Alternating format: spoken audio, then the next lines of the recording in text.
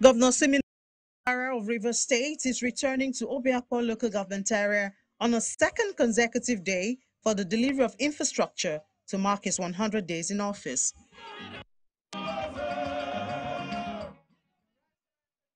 He's accompanied by his deputy, the immediate past deputy governor, who is now a senator, and other leaders of the state to commission this 5.2-kilometer internal road in Mgbuodohia community behind the Rivers State University campus.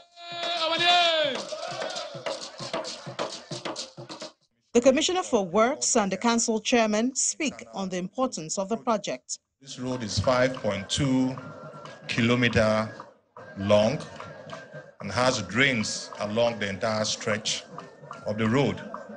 The size of the drains are 600 millimeter by 600 millimeter internal dimensions and 150 millimeter walls and then 150 millimeter base concrete.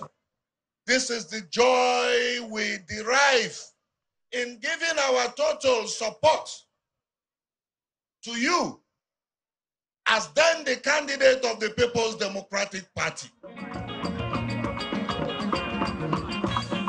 It's an exciting day in the community, but Governor Fubara, before making his speech, requests for a moment of silence in honor of the divisional police officer that was killed in line of duty last weekend.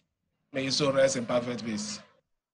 Back on the project in focus, Governor Fubara says the completion of the project shows his commitment in fulfilling his electioneering promises. Our mantra is consolidation and continuity. We will continue to consolidate on every good program, every noble idea initiated. We will give all the necessary support to see that they continue to come to life. Because at the end of the day, it is our people. It is for our people. And these people are the people who, when they are not behind us,